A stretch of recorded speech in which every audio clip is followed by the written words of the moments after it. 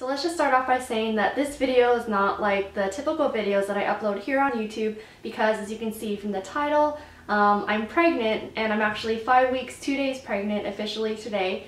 And I found out actually on Saturday, and that's kind of a long story. I'll go into the symptoms and my comparison, I guess, with PMS symptoms versus pregnancy symptoms, and I'll go into what it's been like the past few weeks and any like leading indicators towards that. And so I guess the first time that I had these feelings like, oh, am I pregnant or is this PMS, is when my period was a week late. So over that course of a week, I was reading a bunch of stuff on Google, seeing PMS versus pregnancy symptoms, and I highly doubted that I was pregnant because I guess for one, we weren't trying, but we also weren't trying not to at the same time. So I mean, yeah, it's realistic that it could have happened. And two, like other times I would miss my period due to stress. So I thought, oh, maybe I'm just more stressed lately, and I don't know, I would miss a period from stress and it would come like a week later, so I didn't really think too much about it. But when it didn't come within a week and I had like this constant lower backache, I know like I get like cramps and like lower back pain from PMS, but this lasted a week, and I also had some tenderness in my chest as well, which didn't go away. Usually PMS, it lasts like a few days. So those are kind of like two indicators right there that maybe something else was happening. And also last week on Thursday, I remember feeling so drained. It was so hard for me to get out of bed, like unbelievably hard. Like I had the flu, like I didn't want to move and get out of bed, but I forced myself to get out of bed, do some errands. And I actually called my mom that day and I told her, I was like, my period is a few days late and I'm so exhausted. And then she thought maybe I'm depressed, which I thought, oh, maybe I'm depressed, maybe I'm feeling stressed or whatever. But a few days later I found out that it wasn't that, and it was definitely the pregnancy. But I guess extreme fatigue is also one of the symptoms in your first trimester of pregnancy. So I guess that was another indicator for me that, oh, I may be pregnant. So anyways, fast forward to Saturday, which is 3 days ago. I woke up like about 7:25, which is pretty early for me on a weekend, and I just went to the store to get some pregnancy tests.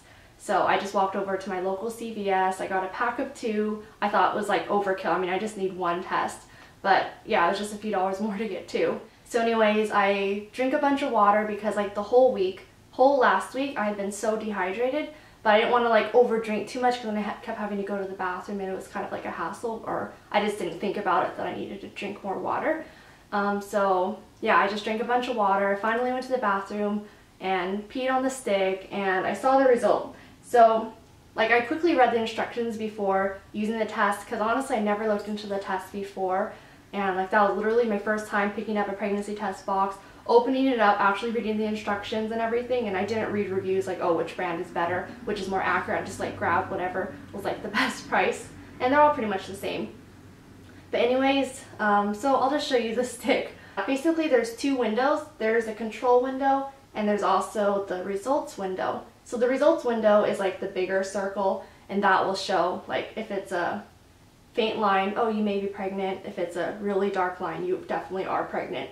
So first when I saw my result window, I thought that was the control window. I'm like, okay, it's really dark and like you can definitely see that there's a blue line there. So let me check the other window. But then I actually looked closer, and that was the window that says, oh, you are pregnant. And the other window is the control window. So long story short, I was like shocked when I saw this.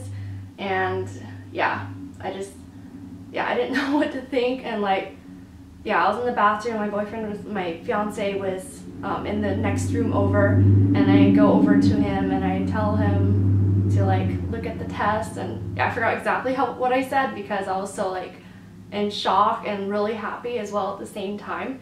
And so he suggested that I take another one, which I thought is, you know, a good idea, take another one. So I did take another one within the next hour, and that was the exact same result as well. So we saw the doctor on Saturday, and I actually went into the urgent care department to get tested because they didn't have any appointment availabilities open. Yeah, I went in, I peed in a little cup, and they did the urine test for the HCG levels, which, as you may know, the pregnancy test here, they test your HCG levels as well.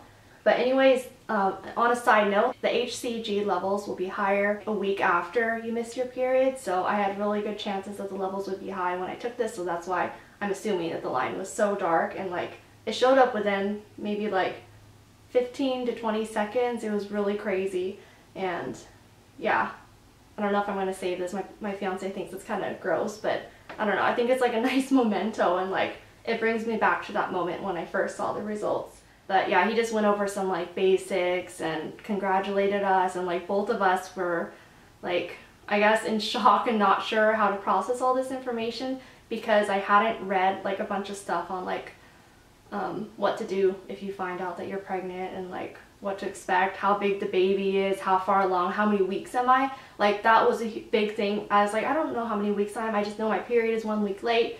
But it turns out that you start counting the weeks that you are from the start of your last menstrual cycle. So mine is really easy to remember. It was on Christmas Day, so the 25th. So during that appointment I was like 4 weeks 6 days, I think. Yeah, 4 weeks 6 days. So that seemed crazy too. It's like I'm almost 5 weeks, and yeah, I just found out today. I guess like during the last half of last week, it was like Chinese New Year, so we were doing like more celebrations, more dinners. We had hot pot, we went to like Chinese food for dinner and such, and I just noticed like everything was tasting stronger. Like we had those really nice dried oysters, and like I could barely eat it because it was so strong for me, so I had to give it the rest to my fiance. And usually like I eat a ton of like Chinese food for me because it's good, it's a celebration, and yeah, but that's how I knew like something was off in me. And then, so yeah, of course, like because tastes are stronger now, I can also smell things a lot stronger. Usually in my life, like I just go about, I don't smell anything very strong. I mean, of course, if you're in Starbucks, you smell the coffee and such, but I didn't have like an overwhelming sense like wherever you go, like you can smell nature, and yeah, it's just like really weird. One thing the doctor did recommend to me right off the bat is, of course, to take some prenatal vitamins, which actually a few months ago I had bought some like prenatal gummies at Target, and partly the reason is like, oh, they were on sale, they were a little bit cheaper than like the regular one, and also like, oh, I'm excited to like have a kid eventually one day. I mean, what does it hurt? So I would take it anyways, because I know one of the very important ingredients to have when you're pregnant is to have folic acid, to have at least 400 mcg per day, and a lot of the pills and medicine have about 800 in each serving. So I actually just got these. I think this is more of like a budget size versus gummies. You just need one of these per day, and this one definitely has the folic acid is required, a bunch of other things. I mean, I think this is a pretty good basic one to start with. It wasn't that expensive. And I also supplemented that with DHA. So DHA is like a fish byproduct, and basically like those omegas and whatever. The doctor said that it helps like babies in their development, perhaps makes them smarter. He said his wife used it and that kid is really smart, so he jokes about it like, oh, I wish my mom had taken more DHA before I was born. But so yeah, DHA I think is really important. It's only 2 soft gels. These are flavored, so of course you swallow it, but sometimes like fish pills can be kind of strong, but this has like a nice strawberry coating, so it doesn't, you know, make you want to throw up. And also yesterday, so for morning sickness typically, from what I read, it starts around 5 to 6 weeks and can continue throughout the first trimester. So I don't know if like yesterday would be considered morning sickness, but I know like I woke up, got out of bed, like my stomach was feeling kind of weird, like kind of an empty feeling. I mean, I ate plenty the day before and such, but I ate as I would normally eat. But anyways, I had my vitamins, and I walked my 2 dogs, and when I came back from the walk, I had like this knot in my stomach, and I had like literally like 5 seconds to go to the bathroom because I felt like I was about to hurl. So I went to the bathroom, and I think that was like my first bout of morning sickness. And I think because as you sleep through the night, your stomach has nothing in it, and it's kind of churning around, it's just kind of spinning acid. And I think along with the vitamins, which definitely you should take vitamins with food, which I totally forgot, but yeah, I think that can also contribute to morning sickness. So I try to have like a few crackers when I take my vitamins in the morning now, and I don't get that anymore. But fingers crossed, I mean, it may start this week, next week, or who knows, in the next few weeks.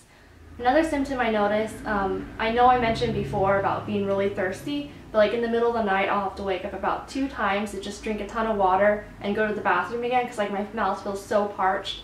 And another factor for that could be, they say that your nasal cavity gets more congested, so you sleep with your mouth open more, and I already have a tendency to sleep with my mouth open, so I think that just like contributes to it and makes me even more ravenously thirsty. But yeah, that's not really a big deal, but I think when I go out and stuff, But I think when I go out and stuff, I need to keep water with me, or else I get this feeling like I'm gonna die if I don't drink water. My mouth is so dry. So for apps, there's like a ton of apps you can download to like track your pregnancy. I have two. I have What to Expect, and I also have Baby Center. I like Baby Center because I was actually reading a lot of their articles on Google, and I figured might as well just have it on my phone. It will help track how far along I am. And it's also cool because they show you what size your baby is. So right now at 5 weeks, it is the size of a sesame seed. So yeah, and just last week at 4 weeks, it was the size of a poppy seed, because that's when I first found out I was pregnant at 4 weeks. I was like, wow, poppy seed size, like that is crazy. And look how much it changes within this week to that week based on the artist's depiction. So that is just crazy to imagine. I know they say you should get, of course, exercise, but honestly now I feel like nervous to exercise. Like I don't want to do hardcore cardio. I guess like the past few weeks I've been doing more cardio, not a ton, maybe like 30 minutes or so, but I've been like pushing myself. And but now I feel like I'll do cardio, but they say that, for example, sitting is considered a 1, a full-on sprint is considered 10. When you're pregnant, you should work out at a level of like 4 to 5. So I think elliptical definitely would fall within that. But right now I feel like nervous to do it because I don't want anything to happen. And like, of course, I don't have any caffeine, no coffee, no tea. I have chocolate, which has a little bit of caffeine. They don't say that you can't have any caffeine. They say like, for example, 1 cup of coffee is fine.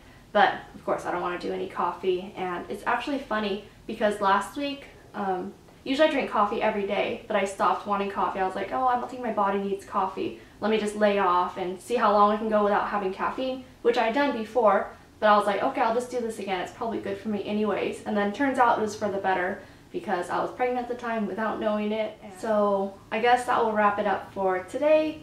I'll definitely chime in later as I go to my appointments and learn new information. And this is kind of a way for me to document it for myself, and I hope this can be helpful to others as well. I know before I got pregnant and we were planning our wedding day and such and being really excited in that mode, and I was being really excited about eventually having kids and wanting to have kids young. I mean, not young, but like before I'm like late 30s, for example, which is obviously, as you may know from reading, much harder to get pregnant.